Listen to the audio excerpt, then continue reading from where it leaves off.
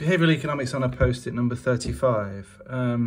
This is the second of the economic cooperation games that I'll cover in this video series. It's called the centipede game. I mean, as I've just sort of indicated, really, as I've just sort of suggested, this is an economic game that has been shown that at least a substantial number of people, when they make their decisions, behave in a cooperative way that might sort of conflict with the assumption that individuals are egoistically self-interested, that a lot of people think is embedded within standard rational choice theory, right? And ultimately behaving cooperatively could benefit, well, probably does benefit the group that individuals operate within, and therefore by extension benefits all of the individuals within those groups. But there could be opportunities for free riders, for instance, to take advantage of the benefits of competition, of cooperation, and yet not behave fully cooperatively themselves, to give themselves an additional advantage over and above those advantages that can be reaped from other people's cooperative behaviours. Anyway, let me describe this centipede game to you, and I'll indicate how it might conflict with the assumptions that individuals are necessarily all the time egoistically self-interested. So the game involves, this is just an example of the centipede game, and in my example here it involves two people, Peter and Paul, right? And there's a number of phases that you could possibly go through in the game, from phase 1 all the way through to finishing the game. So how it works is that in phase 1, Peter can make a choice of whether to take, i.e. stop the game at that point, take what's offered, or to pass the game over to phase 2. And in phase 2, Paul would make the choice. Paul would decide on what to do in terms of the progression of the game, right? So in phase 1, Peter decides. If Peter decides to stop the game at this point and just take what's given, he'll receive 4 units. You can consider these to be monetary units, like pounds, for instance, right? So Peter would receive £4, and Paul would receive £1, and that would be the end of the game. Or Peter could pass over to phase 2. If Peter passes over phase 2, then Paul decides what to do next. If Paul decides to take, then Peter would receive £2 and Paul would receive £8. Or Paul could just pass over to phase 3, in which case Peter would decide again in phase 3. If Peter decides to take, Peter receives £16, Paul receives £4. Or Peter could decide to pass over to stage 4. In stage 4, Paul decides again. If Paul decides to take, Peter will receive £8, Paul will receive £32, and that would be the finish of the game. Oh, sorry, that he could take. Or he could say, let's pass over to finish the game. If he passes over to finish the game, if he doesn't decide on this allocation here, then Peter will receive £64 and Paul receives £16, and then that would be the end of the game. Okay.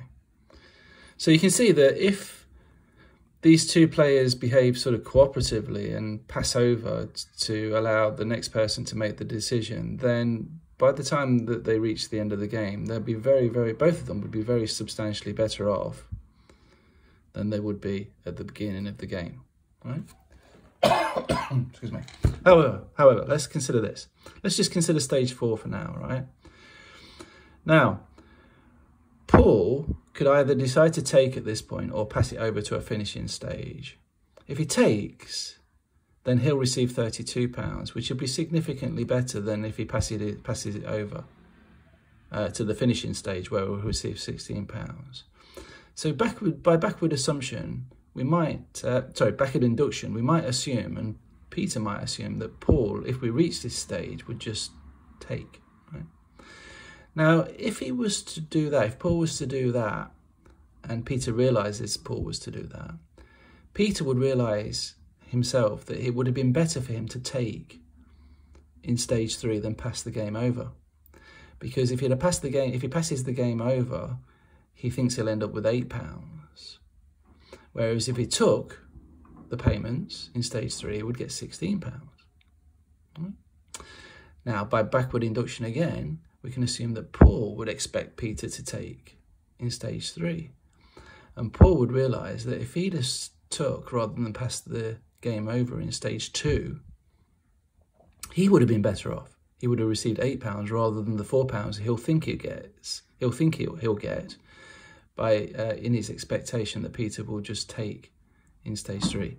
And if you work your way through that by backward induction, it is rational from the sort of assumption of egoistic self-interest for Peter to just take right at the beginning this payment here rather than to pass anything over.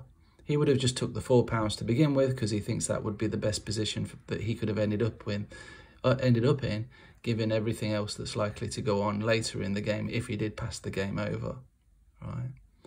So rational choice theory would assume that both players would end up essentially in a much worse individual position than they could have done if they'd have behaved cooperatively, because they realised that selfish self-interest will drive them back to this point at the beginning where Peter would be better off taking than passing the game over right at the beginning in phase 1, right? So that's the prediction where we'd end up with rational choice theory. Peter taking £4 and basically allocating £1 to Paul. Right? Now, that's all I've said here, basically. I've just reiterated what I've said there.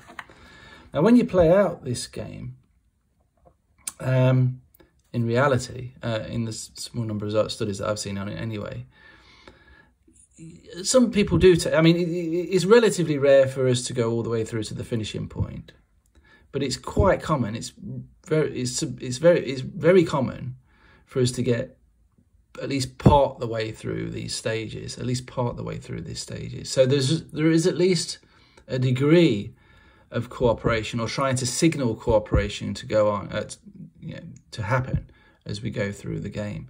It might be that we reach a point whereby one person would have been better off by taking in the stage earlier than they do, and rather than passing on and giving the other person to take at that point, and therefore that person that could have took in the previous stage would have ended up better off if they took, right?